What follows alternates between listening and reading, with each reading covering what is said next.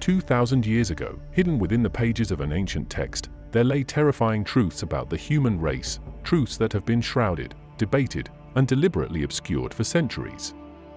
This isn't just about faith or theology, it's about unraveling secrets that could reshape our very understanding of existence.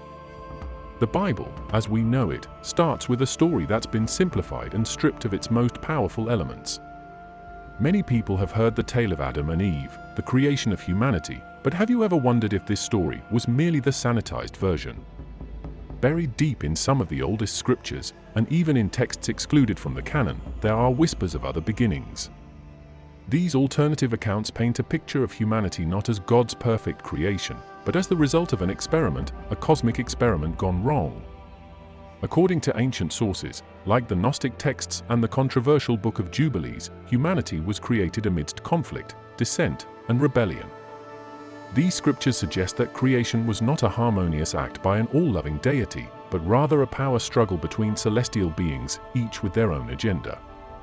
What if humanity wasn't created out of love or purpose, but as an unintended consequence, born of competition, or worse, as slaves for a higher power?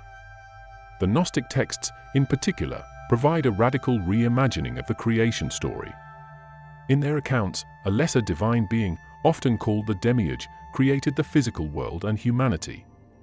The demiurge is portrayed not as an all-knowing, benevolent creator, but as a jealous, flawed entity who sought to trap divine sparks of consciousness within material bodies. This being was not acting in humanity's best interest, rather, it was driven by ego, pride, and a desire to dominate. Humanity, therefore, became a byproduct of this celestial being's desire for control, a creation made not out of love, but out of a need to exert power. The Gnostics believed that the true divine essence, a supreme, unknowable God, was separate from the material world.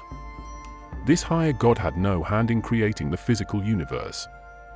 Instead, humanity's divine essence was trapped within a flawed creation, yearning to return to its true source. The physical world, including humanity, was seen as a prison, a place of limitation, suffering, and ignorance. The Gnostic creation myth paints a picture of humanity caught between two forces, the corrupt, egotistical demiurge and the transcendent divine essence that sought to free us. The Book of Jubilees, on the other hand, offers yet another perspective. It suggests that the creation of humanity was influenced by multiple divine beings who held different views on what humanity should be. Some sought to create beings in their image, capable of greatness and divinity, while others wanted to keep humanity limited, subservient, and obedient. The result was a compromise, a being with divine potential, yet bound by the limitations of the physical body. This compromise meant that humanity was never meant to be flawless or perfect. Instead, we were created as beings of duality, capable of both profound wisdom and devastating ignorance. These alternative accounts challenge the comforting idea of humanity being the centerpiece of creation. Instead, they imply that we were an afterthought, a byproduct of a celestial battleground. The creation of humanity was not a single divine act of love but a contested process, shaped by conflicting desires and agendas. This knowledge reveals that our very essence is a mix of divine potential and limitation, a product of conflict and compromise among powerful celestial beings. Imagine what this means for our understanding of our place in the universe. If humanity was created amidst conflict and compromise, it means we were never destined for an idyllic life. We were never meant to live in blissful ignorance or perfect harmony. Instead, our existence has always been marked by struggle, by the tension between our divine potential and our physical limitations. We are beings caught between worlds, between the material and the spiritual, between ignorance and knowledge, between bondage and freedom. This knowledge is both terrifying and empowering, for it means that our destiny is not predetermined. We have the power to transcend our limitations, to awaken the divine spark within us, and to break free from the prison of ignorance. The terrifying knowledge doesn't end there. One of the most debated topics is the plurality of gods mentioned in early texts. You see, our modern translations of the Bible say, "In the beginning, God created the heavens and the earth." But in the oldest Hebrew manuscripts, the word used is Elohim, a plural noun. Elohim suggests a council of gods, not just one. Ancient Sumerian texts, which bear striking similarities to early biblical stories, also speak of a pantheon of gods, each playing a role in humanity's creation and early history. This convergence of Sumerian mythology and early Hebrew scripture hints that the truth about God might be far more complex. Imagine a council, or a collective, debating whether humanity should exist at all and what form we should take. Not one divine plan, but a compromise between beings of unimaginable power, some of whom may not have had our best interests at heart. The concept of Elohim as a council of gods brings us back to the ancient Near Eastern worldview, where divinity was often understood as a collective rather than a singular entity. In the Mesopotamian pantheon, gods like Anu, Enlil, and Enki each played specific roles in the creation and governance of the world. Anu was the sky god, Enlil was the god of air and authority, and Enki was the god of wisdom and creation. These gods often worked together, but they also had their own agendas, sometimes conflicting with one another. This complex interplay of divine forces is reflected in the early Hebrew concept of Elohim, a collective of divine beings deliberating over the creation of humanity. The implications of this are profound. If humanity was created by a council of gods, it suggests that our existence was not the result of a singular divine vision, but rather a negotiated outcome. Each god had their own motivations, their own desires for what humanity should be. Some may have wanted us to be powerful and wise, capable of great things. Others may have wanted us to remain subservient, limited, and easily controlled. The result was a compromise, a being that had the potential for greatness, but was also bound by limitations. This plurality of divinity also explains the inconsistencies and contradictions found within the early biblical texts. In some passages, God is portrayed as loving, merciful, and forgiving. In others, he is wrathful, vengeful, and demanding. These differing portrayals reflect the influence of multiple divine beings, each with their own characteristics and agendas. The Bible, therefore, is not the story of a single, unified God, but rather the story of a collective of gods, each shaping humanity in their own way. The ancient Sumerian texts provide further insight into this complex relationship between gods and humans. According to these texts, humanity was created to serve the gods, to provide them with labor, worship, and sustenance. The gods needed humanity not out of love or compassion, but out of necessity. They required beings who could till the earth, build temples, and offer sacrifices. This utilitarian view of humanity's purpose is echoed in the early Hebrew scriptures, where the role of humanity is often portrayed as one of servitude and obedience. But within this narrative of servitude lies the seed of rebellion. The very fact that humanity was created by a collective of gods, each with their own motivations, means that our existence is not bound by a single divine plan. We have the potential to transcend our original purpose, to break free from the limitations imposed upon us, and to assert our independence. This is the true meaning of the story of the Tower of Babel, an act of defiance, an attempt by humanity to reach the heavens and assert our own destiny. The gods, fearful of what humanity might achieve, intervened and scattered us, but the desire for freedom and transcendence remains within us. Perhaps the most terrifying piece of knowledge hidden in these ancient scriptures revolves around the Nephilim. In Genesis 6 verse 4, there is a brief mention of these beings, the offspring of the sons of God and the daughters of men. Mainstream interpretations often gloss over this, reducing it to myth or an insignificant detail. But what if this was a crucial part of our early history? The Book of Enoch, which was excluded from the canonical Bible, goes into disturbing detail. It describes a group of angels, known as the Watchers, who defied divine law and descended to earth to mate with human women.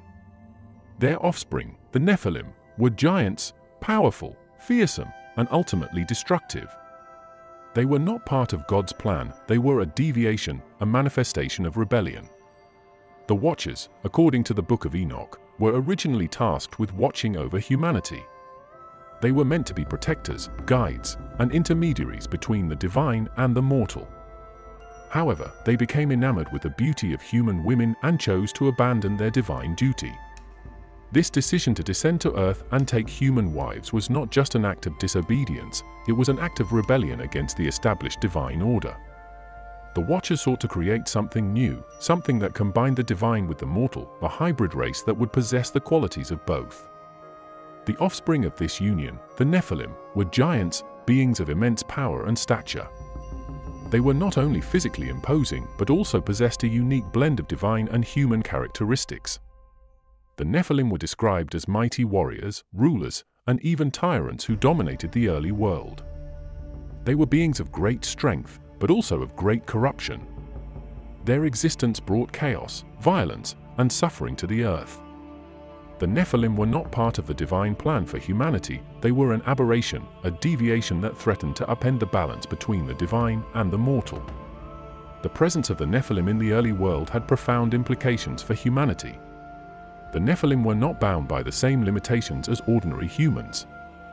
They had knowledge, power, and abilities that set them apart, and they used these qualities to dominate and subjugate the human population.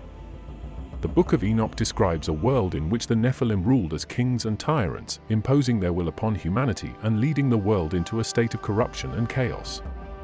The terrifying knowledge here is that humanity's early history was not a peaceful, idyllic existence in a garden paradise. It was a time of fear, oppression, and violence, marked by the presence of beings who were beyond human control. The Nephilim represented a corruption of the divine order, a reminder that the boundary between the divine and the mortal was not as impermeable as we might think. The Watchers, in their rebellion, had brought divine power to earth, but it was a corrupted, twisted version of that power, one that led to suffering and destruction. The Nephilim also serve as a symbol of humanity's vulnerability. Our ancestors were caught in the middle of a cosmic conflict, subjected to the whims of powerful beings who operated beyond their understanding.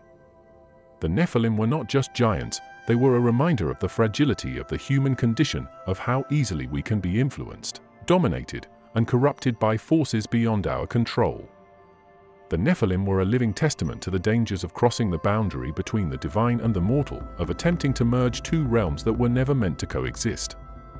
The existence of the Nephilim also raises unsettling questions about the nature of divinity and its relationship with humanity. If the Watchers, who were divine beings, could be corrupted by desire and abandon their duty, what does that say about the nature of the divine? The Watchers were not infallible, they were beings of great power, but they were also capable of weakness, temptation, and rebellion. This challenges the traditional view of the divine as perfect and unchanging. Instead, it reveals a more complex picture, one in which even the divine can be fallible, driven by desire, and capable of making choices that have profound consequences for humanity. The story of Noah and the Great Flood is often told as a tale of divine mercy, God saving the righteous from a corrupt world. But when viewed through the lens of ancient texts, it takes on a darker, more terrifying meaning. The flood wasn't just about wiping out sinful humanity, it was a reset button, an attempt to undo the contamination brought about by the Nephilim. In the Book of Jubilees and other non-canonical texts, there is a clear implication that the flood was not just an act of punishment, but of desperation. The world had gone off script, and the only way to restore balance was to erase most of what had been created. Imagine a creator so overwhelmed by the unintended consequences of free will that the only solution was mass destruction. This wasn't a story of love and redemption, it was one of regret, fear, and the struggle to regain control. The Great Flood, as described in the Book of Jubilees, was a direct response to the corruption that had spread throughout the earth due to the influence of the Watchers and their offspring, the Nephilim. The Nephilim had brought chaos, violence, and immorality to the world, and humanity had been caught in the crossfire.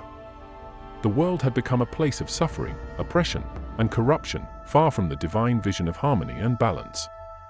The flood was not merely a punishment for humanity's sins, it was an attempt to cleanse the earth of the corruption that had taken hold, to wipe the slate clean and start anew. The decision to bring about the flood was not made lightly.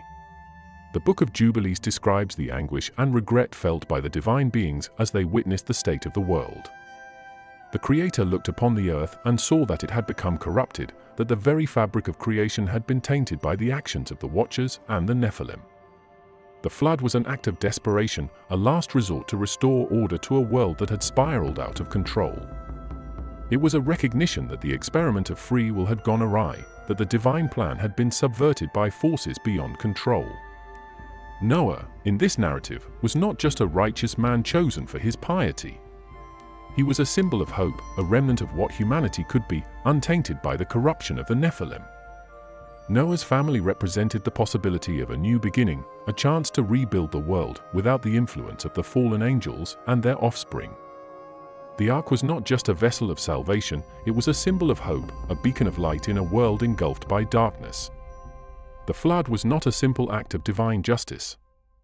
It was an acknowledgement that the world had gone off script, that the divine plan had been derailed by the actions of rebellious beings. The flood was a reset button, an attempt to undo the damage and restore balance to creation. But it was also a reminder of the fragility of the divine plan, of how easily it could be subverted by forces beyond control. The flood was not just about punishing humanity, it was about erasing the mistakes of the past and trying to create a new future. The story of the flood also raises unsettling questions about the nature of free will and the consequences of human choices. The Watchers had made a choice to rebel, to abandon their duty and descend to Earth. Humanity, in turn, had made choices that led to corruption and chaos. The flood was the result of those choices, a reminder that free will comes with consequences, and that those consequences can be far-reaching and devastating. The flood was a stark reminder of the delicate balance between freedom and responsibility, between the power to choose and the consequences of those choices. The flood was also a reminder of the limitations of divine power. The Creator, in this narrative, was not an all-powerful being who could simply will the world back into order. The corruption brought about by the Watchers and the Nephilim was so deep, so pervasive, that the only solution was to start over. The flood was an acknowledgement of the limits of divine intervention, of the fact that even the Creator could not simply undo the damage that had been done. It was a humbling recognition that the world had gone beyond the point of no return, and that the only way forward was to begin again. One of the most chilling questions is why humanity was given consciousness at all. The story of the Garden of Eden is often interpreted as a simple tale of disobedience, Eve eating the forbidden fruit. But what if it was more than that? What if the real forbidden knowledge was the awareness of our own existence, the terrifying ability to question, to reason, and to ultimately rebel? Gnostic texts speak of the serpent in Eden not as a villain, but as a liberator, a being who wanted humanity to have the same knowledge as the gods. Eating from the tree of knowledge wasn't the fall of man, it was the beginning of our freedom. But freedom comes with a price, the burden of awareness, of mortality, of suffering. The terrifying knowledge here is that consciousness itself was perhaps the greatest burden ever placed upon humanity, a double-edged sword that gave us the ability to create, to love, to destroy, and to despair. The story of the Garden of Eden, as told in the Book of Genesis, is often understood as a tale of innocence lost, of humanity's fall from grace. But the Gnostic interpretation offers a different perspective. In this version, the serpent is not an embodiment of evil, but a symbol of enlightenment, a being who sought to free humanity from the bondage of ignorance. The serpent offered Eve the fruit of the tree of knowledge, not as a temptation to sin, but as an invitation to awaken, to become aware of her own existence, her own potential, and the true nature of the world around her. The knowledge that Eve gained by eating the fruit was not simply an understanding of good and evil, it was the awareness of her own consciousness. It was the realization that she was not just a passive being, existing at the whim of a divine creator, but an individual with the power to make choices, to shape her own destiny. This awareness was both liberating and terrifying, for it meant that humanity was no longer bound by the limitations of ignorance. We had the power to question, to reason, to create, but also the burden of knowing our own mortality, our own capacity for suffering, and the consequences of our actions. The Gnostic interpretation of the Garden of Eden challenges the traditional view of the fall as a negative event. Instead, it presents the fall as a necessary step in humanity's evolution, the moment when we became truly human. Before eating the fruit, Adam and Eve were like children, existing in a state of blissful ignorance, unaware of the complexities of life.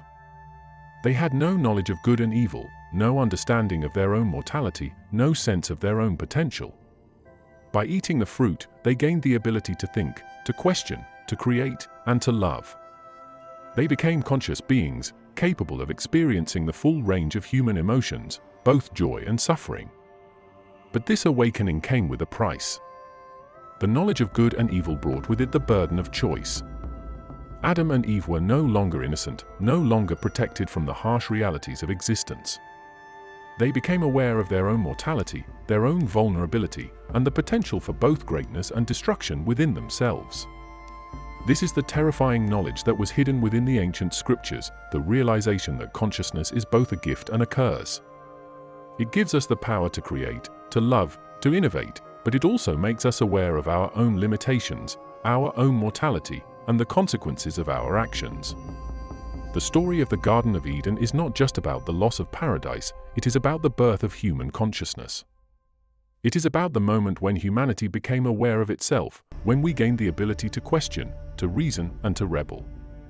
The serpent, in this narrative, is not a villain but a liberator, a being who sought to free humanity from the bondage of ignorance. By offering the fruit of the tree of knowledge, the serpent gave humanity the greatest gift, the gift of awareness, the ability to see the world as it truly is, and the power to shape our own destiny.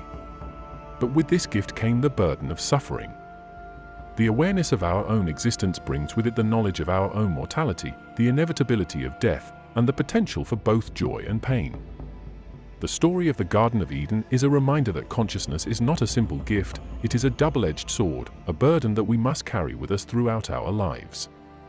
It is the source of our greatest achievements, but also the cause of our deepest fears and anxieties. Another controversial element hidden in the scriptures is the role of Satan. In the Book of Job, Satan is not depicted as the embodiment of evil, but as a member of God's court, an adversary, yes, but one who works with God to test humanity. This is a far cry from the figure of pure malevolence we see in modern interpretations. The terrifying knowledge here is that Satan might not be the rogue enemy we've been led to believe. Instead, he could be part of the divine mechanism, a necessary adversary whose role is to challenge and test. This means that the suffering and trials we face are not simply the result of evil forces opposing God, but are part of a divine plan, one that uses suffering as a means of growth.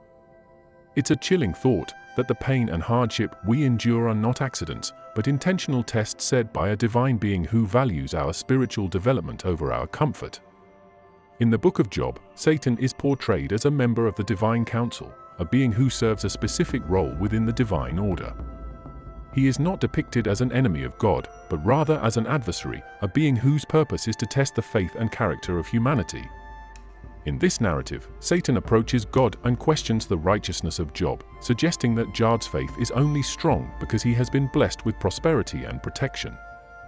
God permits Satan to test Job, allowing him to bring suffering and hardship into Job's life in order to prove the depth of his faith. This portrayal of Satan challenges the traditional view of him as the embodiment of pure evil, constantly working against God and seeking to lead humanity astray. Instead, Satan is depicted as a necessary part of the divine plan, a being whose role is to test, to challenge, and to ultimately help humanity grow. The trials and tribulations that Satan brings are not meant to destroy humanity, but to reveal the true nature of our character, to strengthen our faith, and to help us grow spiritually. The suffering and hardship we face in life may not be random acts of evil, but intentional tests set by a divine being. Satan's role as an adversary is not to destroy, but to challenge, to push us to our limits, to force us to confront our fears, our weaknesses, and our doubts. This means that the pain and suffering we endure are not accidents, but part of a divine plan designed to help us grow. It is a chilling thought, for it means that our suffering is not meaningless, but is instead an integral part of our spiritual journey. The Book of Job also raises questions about the nature of divine justice. Job is described as a righteous man, yet he is subjected to immense suffering, not because he has done anything wrong, but because his faith is being tested. This challenges the traditional notion that suffering is always a punishment for sin. Instead, it suggests that suffering can be a test, a means of refining our character and deepening our faith. The role of Satan in this narrative is not to bring about Job's downfall, but to reveal the true depth of his faith and righteousness. This understanding of Satan's role also has implications for how we view the nature of God. If Satan is part of the divine mechanism, it means that God permits, and even orchestrates, the trials and suffering that we face. This challenges the comforting notion of God as an all-loving, benevolent being who only desires our happiness. Instead, it reveals a more complex picture, a God who values our spiritual growth over our comfort, who allows us to face hardship in order to help us grow stronger. This is a terrifying thought, for it means that the divine plan is not focused on our comfort or happiness, but on our development and growth as spiritual beings. The role of Satan as an adversary also raises questions about the nature of free will. If Satan's purpose is to test us, it means that we have the freedom to choose how we respond to those tests. We can choose to remain faithful, to endure, and to grow, or we can choose to give in to despair, to lose faith, and to turn away from the divine. The trials we face are opportunities for growth, but they also come with the risk of failure. This is the true meaning of free will, the ability to choose how we respond to the challenges and tests that are placed before us. The terrifying knowledge here is that Satan is not the rogue enemy we have been led to believe. He is part of the divine mechanism, a necessary adversary whose role is to challenge and test. The suffering and trials we face are not simply the result of evil forces opposing God, but are part of a divine plan, one that uses suffering as a means of growth. It is a chilling thought, for it means that the pain and hardship we endure are not accidents, but intentional tests set by a divine being who values our spiritual development over our comfort. The Book of Revelation is often seen as a prophecy of the end times, a final, terrifying judgment. But what if it's not the end, but a return to the beginning? Ancient interpretations suggest that the apocalypse is not about destruction, but about renewal, a cyclical event where the world is purged and reborn. This ties back to the concept of the Great Flood, another reset, another attempt to correct what went wrong. Humanity might be trapped in a loop, a never-ending cycle of creation, corruption, and destruction. Every time we gain knowledge, every time we assert our independence, the system resets. We are like lab rats in a cosmic experiment, allowed to run the maze, but always brought back to the start once we reach too far beyond our designated boundaries. The Book of Revelation, with its vivid imagery of destruction, judgment, and renewal, has long been interpreted as a prophecy of the end of the world. But ancient interpretations suggest that it is not simply about the end, but about a return to the beginning, a cyclical event in which the world is purged of its corruption and reborn anew. This idea of cyclical time is not unique to the Bible. It is a concept found in many ancient cultures, from the Hindu notion of the yugas to the Mayan calendar. The apocalypse, in this sense, is not the end of all things, but the end of one cycle and the beginning of another. The concept of cyclical time suggests that humanity is trapped in a loop, a never-ending cycle of creation, corruption, and destruction. The story of the Great Flood is an example of this cycle. The world had become corrupted, and so it was purged and reset. Humanity was given a new beginning, a chance to start over. But over time, the cycle repeated itself. The corruption returned, the balance was lost, and the world once again descended into chaos. The apocalypse is simply another reset, another attempt to correct what has gone wrong. Humanity may be doomed to repeat this cycle endlessly. Every time we gain knowledge, every time we assert our independence, the system resets. We are allowed to progress to a certain point, but once we reach beyond our designated boundaries, we are brought back to the beginning. It is as if we are part of a cosmic experiment, allowed to run the maze, but always brought back to the start once we reach too far. The apocalypse is not just about divine judgment, it is about maintaining control, about ensuring that humanity does not transcend its limitations. The imagery of the apocalypse in the Book of Revelation is filled with symbols of destruction, fire, plagues, earthquakes, and the fall of Babylon. But it is also filled with symbols of renewal, a new heaven and a new earth, the return of the divine order, and the establishment of a new Jerusalem. This duality of destruction and renewal suggests that the apocalypse is not about the annihilation of all things, but about the purification of creation. The old, corrupted world must be destroyed in order for a new, pure world to be born. It is a return to the beginning, a chance to start over, to create a world that is free from the corruption and chaos that have plagued it. The cyclical nature of the apocalypse also raises questions about the nature of divine justice. If humanity is constantly being reset, constantly being brought back to the beginning, what does that say about our ability to learn and grow? Are we doomed to repeat the same mistakes over and over again, never truly progressing, never truly reaching our potential? The idea that the apocalypse is a reset button suggests that there is a limit to how far humanity is allowed to go. We are allowed to progress to a certain point, but once we reach beyond that point, we are brought back to the beginning. It is as if there is a ceiling on our potential, a limit to how far we are allowed to reach. The apocalypse may not be the final judgment, but simply another cycle in an endless loop. We are not moving towards a final destination, but simply repeating the same cycle over and over again. Every time we gain knowledge, every time we assert our independence, we are brought back to the beginning. The apocalypse is not about the end of all things, it is about maintaining control, about ensuring that humanity does not transcend its limitations.